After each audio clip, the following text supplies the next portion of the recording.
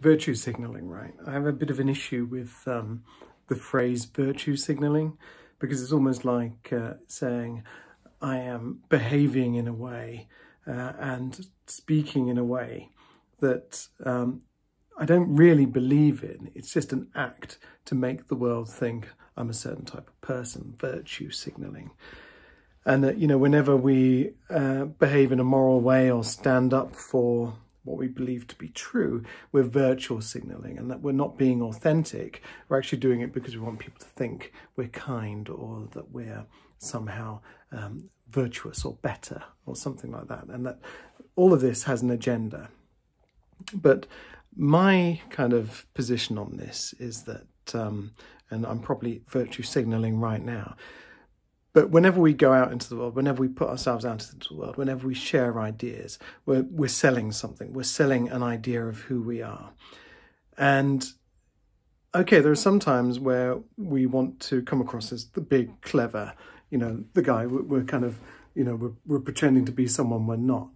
But I think it's very artificial when we start doing that. And if we practice and cultivate a sense of self-awareness, then our message becomes much more authentic.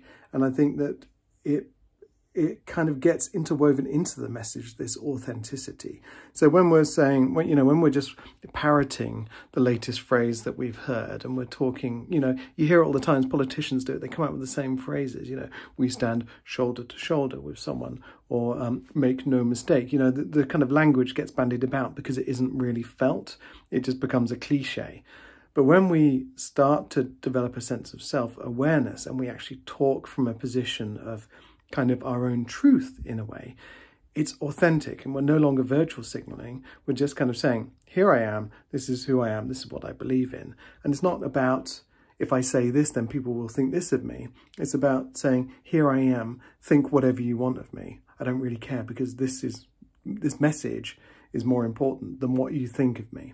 So, we are all selling all of the time in one way or another. Whenever we communicate something out into the world, we are selling an idea of ourselves. And it's only authentic if that idea of ourselves comes from a place of, I am selling who I am. I am communicating who I am, what I believe, what I think in. And we let go of the idea that I want you to think of me a certain way. I am disconnected from what you think of me. You can think whatever you want of me. I don't need you. I don't need that validation that you somehow think I'm a good person, or that I'm moral, or I'm ethic, or I'm standing up for the old boys, or a better way of life, or something like that. I don't need you to think. You can think whatever you like. You can like me, you can dislike me. But here is my message, and this is important to me. So it's not about how it's received, it's about how it's broadcast. And this is where authenticity comes from. So if you are saying something, like how big corporations jump on a bandwagon because, they get behind Pride, or they get behind Black Lives Matter or something like that. And it's like, well, you're a big corporation. It's very hard for us to trust anything you say, because you don't have a soul. You don't have a persona. You're just a big corporation. It's that same kind of thing. If you are trying to, do things for clicks, or you're kind of being controversial for the sake of being controversial, it's not authentic. If you are getting behind a cause because you think it's popular to get behind that cause, it's not authentic. But when it comes from you, and you don't really give a shit how people receive it, then it's not virtue signaling. It's just you being you, isn't it?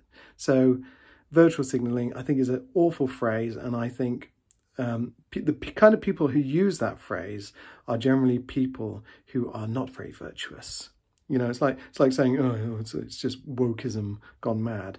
Well, that comes from people who aren't woke and are clinging on to an outdated way of seeing the world. But virtue signaling, I get the premise of it, but it's not. I think it's a horrible term. I don't like to have conversations with people who use phrases like virtue signaling to disparage others. But I think it means that your message is not authentic, and it's not aligned with who you are. And I think if what you're trying to say is aligned with who you are, and you're not trying to sell an image of yourself, you're just trying to kind of sell what you believe in, what you really believe in, then it's not virtual signaling. Okay, I don't know if any of that makes sense, but it's just about authenticity is not how other people perceive you, it's how you communicate. You know, it's not how the world receives you, it's about how you go out into the world, you know what I mean? Does that make sense? I hope so. All right, cheers.